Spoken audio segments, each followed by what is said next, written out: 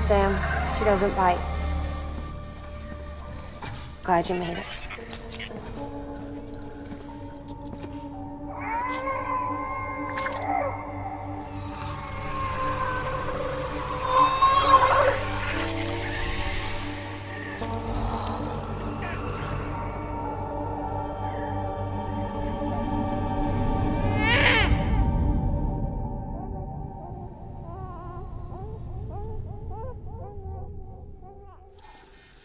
She's hungry.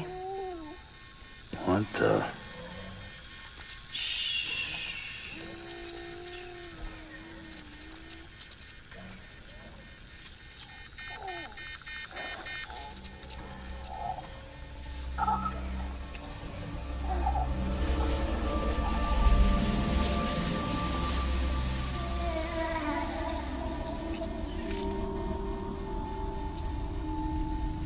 There, she's down.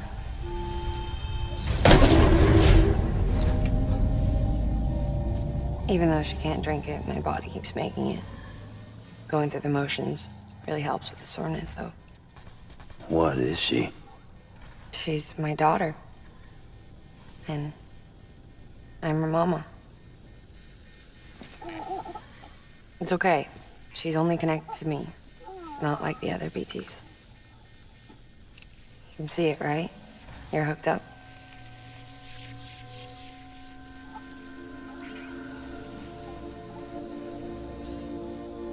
Now you know why I can't leave.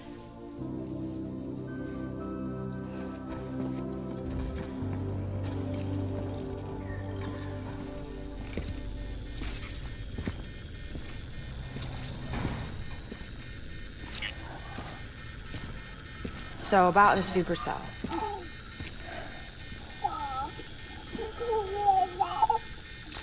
Do you think the grown-ups could talk for a minute? Thank you. Look at this. This was the chiral density when the supercell appeared.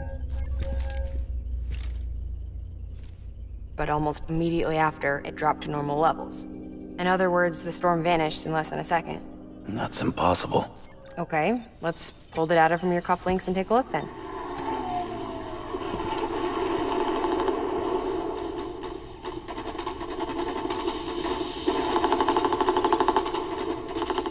Well, that's all pretty crazy, but at least you're not.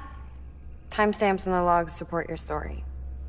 Best guess I can muster is you were trapped between two different spacetimes. Two different space-times. HQ is doing a deeper analysis. All they've got to work with is the frequency spectrum, but with a little effort, they should be able to figure out where you were sent. Another chiral spike.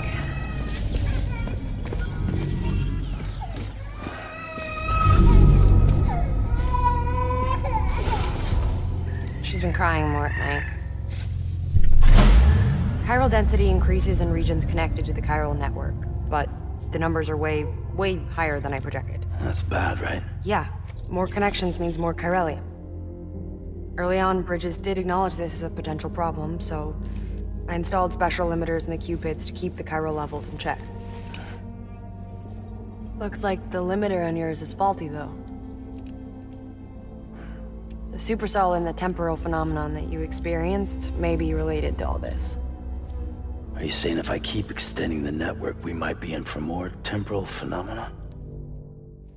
Maybe.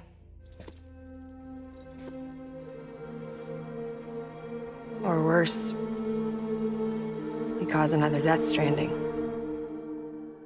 No, but you got a solution. Of course I've got a solution. Right over here, in fact.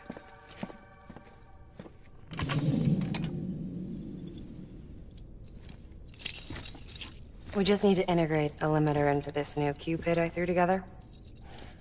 Thought I'd make you one since you said you were coming.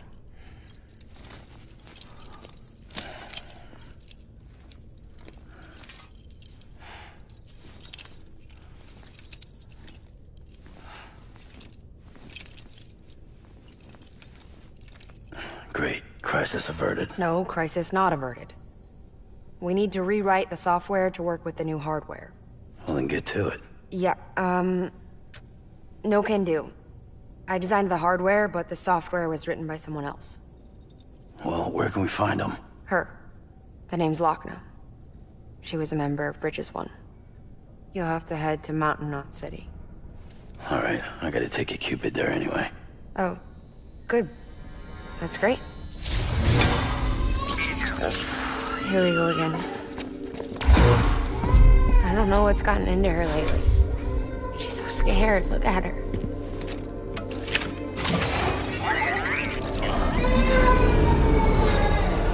Maybe the other side wants her back.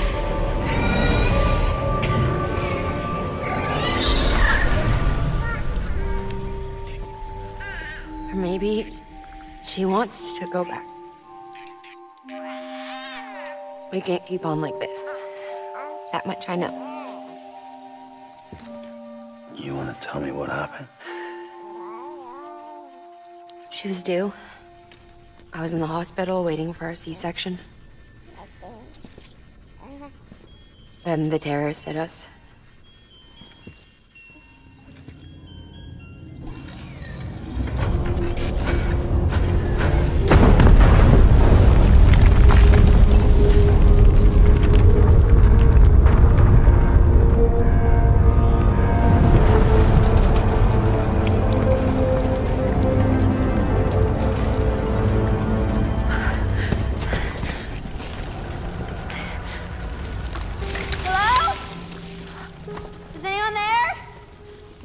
I was pinned under the rubble.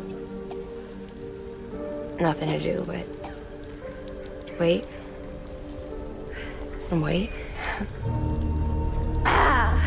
Felt like forever. But no one came. They said air and water.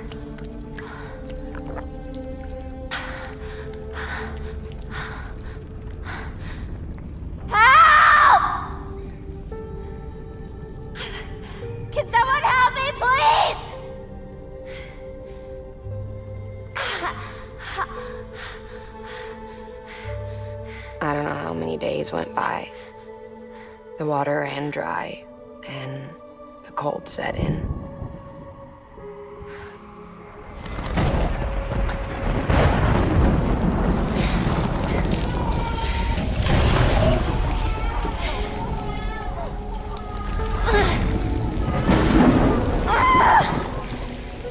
I gave birth there in the rubble.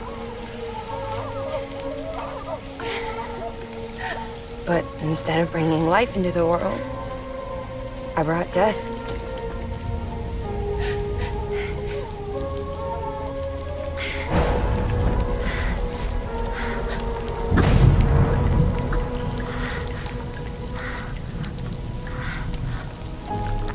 Right. When the time fall stopped, my baby started to cry. She cried, cried, cried.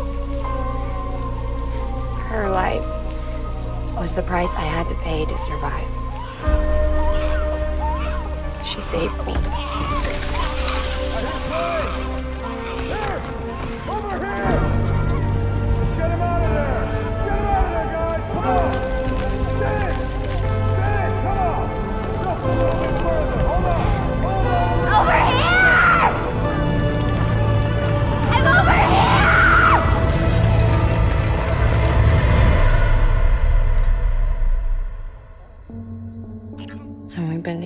ever since. But she's a BT. The ties that bind her to this place bind me too. You could say I've never really been discharged. And you're okay with that? I mean, you know she's gone. You want to live your life in the shadow of the dead? Come on. You, of all people, you chose the dead over the living. Why else would you be here? I just remembered. Dead men told me repatriates have special blood. Mind if I take a sample? Yeah, sure. Suck me dry. You already believed me in my sleep. Bit cold, ain't you? Just a second. There. All done. I want to run a test. Mama, are you...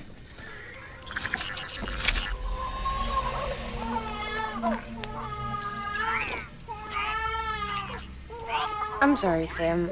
Would you mind leaving us alone for a while? Yeah. I gotta get to work. Sam? Hey, forget what I said about chiral spikes. Reconnecting the world comes first. Maybe we're making things worse. Maybe not. But it's the only plan we've got. Good luck, Sam.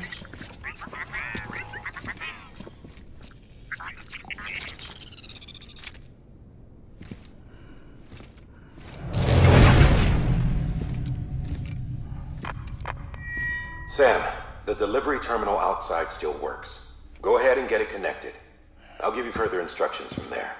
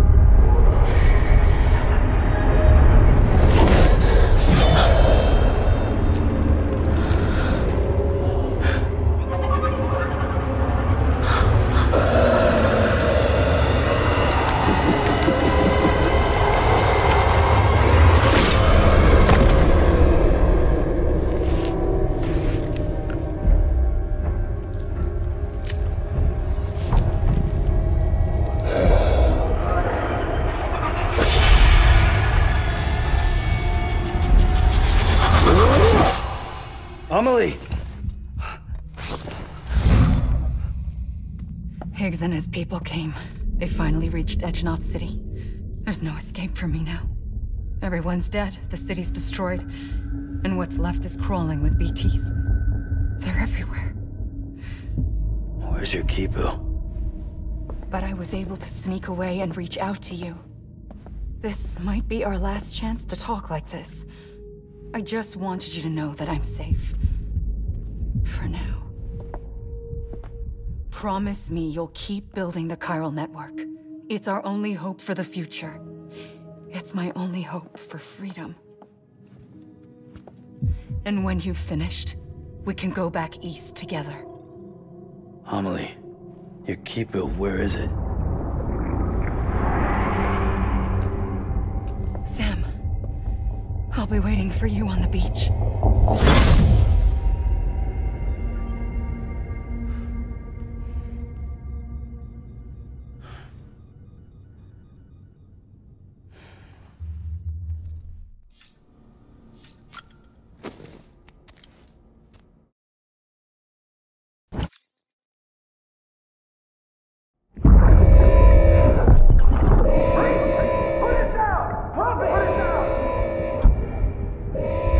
Back off.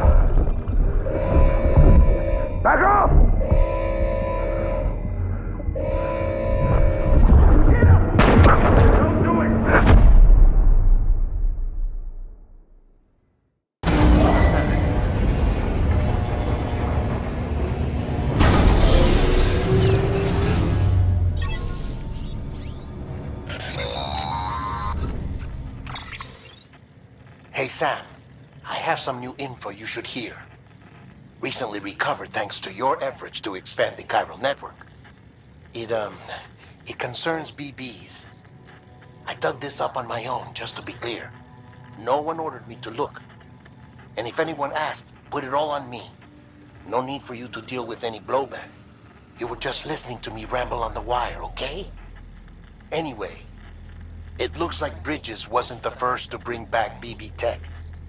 It was a group of separatists. Terrorists opposed to UCA expansion, according to the records. They started using them about 3 years ago. Right around the time Bridges 1 was putting plans in place to head west.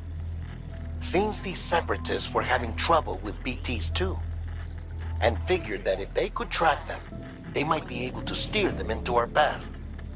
When Bridges caught wind of this, the decision was made to fight fire with fire, to start using BBs as a countermeasure. It's possible yours was commissioned for that very purpose, a fact I think someone may have tried to conceal, judging by the absence of BB-28's service record. I always found it strange that we were so willing to utilize technology we barely understood. Now we know why. We've been aping methods and techniques employed by others from the start. There's more you should know. It's about the original Bridge Baby experiments. Piecing together what little I could find, it looks like they started around the time of the Death Stranding. They were conducted on the island of Manhattan off the East Coast, which was completely and utterly obliterated by what was almost certainly a void out. Back then, these experiments had the full support and approval of the American government. It's all just guesswork, but I suspect the BB program was conceived to help gain a better understanding of the nature of the Death Stranding. However, due to ethical and safety concerns, public opinion was strongly against the program. Still, they pressed on, and in their desperation to make sense of the greatest disaster of their age, I think they caused another. I should also mention that the president himself was killed in the blast. It was after his death, when he was succeeded by then Vice President Strand, that the experiments were suspended by executive decree. Documents were shredded, facilities were decommissioned, and every effort was made to pretend that BBs had never even existed. Which begs the question how some random separatist group was capable of resurrecting the tech decades later. I'll let you know if I turn up anything enlightening.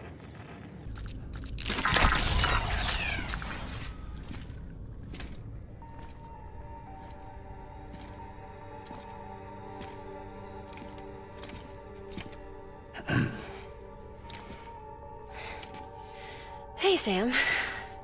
Thanks for coming back. Got something for you. These are your new cufflinks. They still work as a terminal, but I've added a weapon function. I was able to redesign everything from the ground up after the last connection. And they're weapons too now. That's right. Cord cutters. I should explain. BTs are connected to the other side via umbilical cords, right? When those cords bring the matter of our world into contact with the antimatter of theirs, boom, void out. But, just as Deadman theorized, your blood does have unique properties. It can be used to cut a BT's cord. So, I've added that function.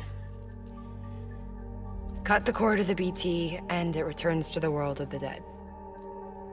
No BT, no void out. Win-win.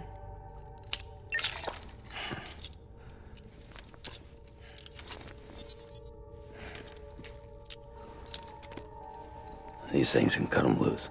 If you can get close enough without them noticing, yes. Cord snipping, super handcuffs. Right. Let's try them out. Cut the cord connecting us.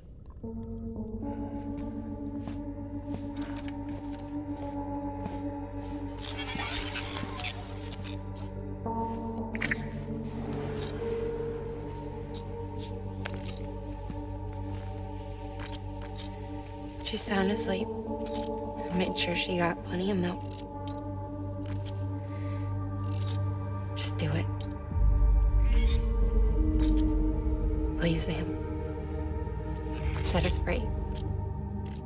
This world was never hers, but all the same, I didn't want her to leave it. Even though she's already lost. Truth is, she's not really my daughter.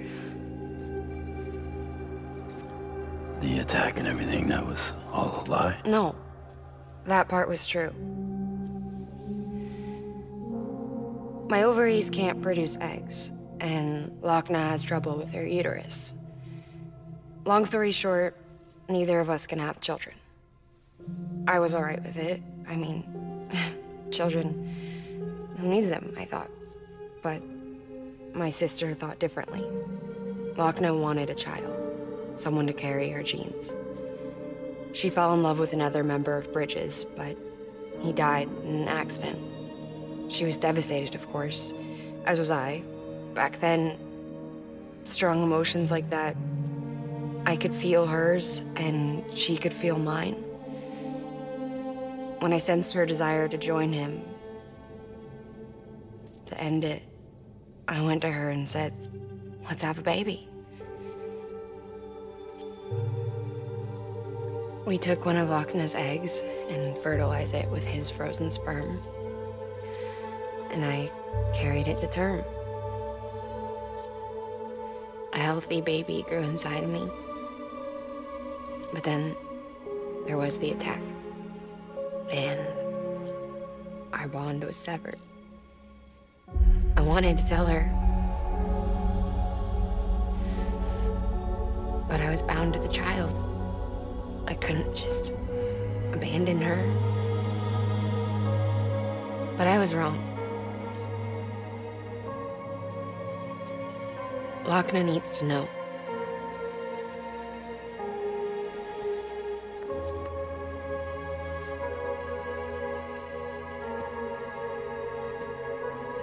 You have to break some ties to forge others. Can't be tied to everything. If we're going to reconnect the world, I need to reconnect with my sister first.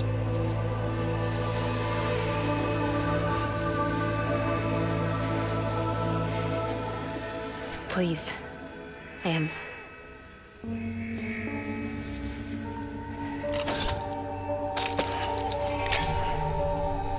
Do it.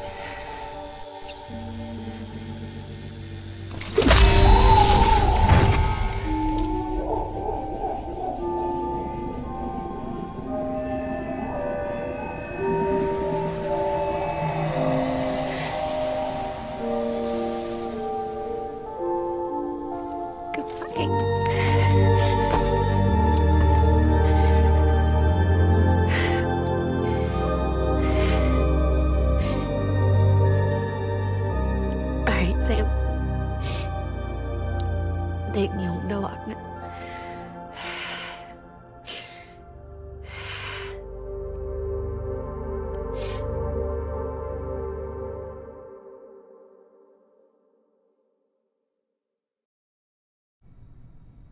Sam, would you sit me up?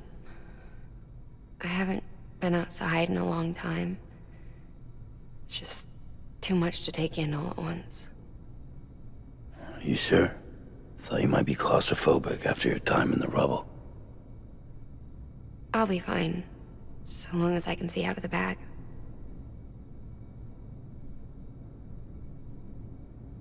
The warmth of the light, the touch of the wind, the scent of the world.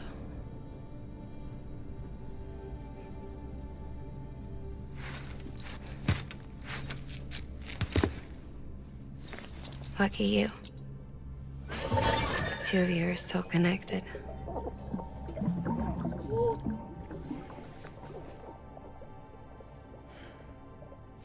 Okay, Sam.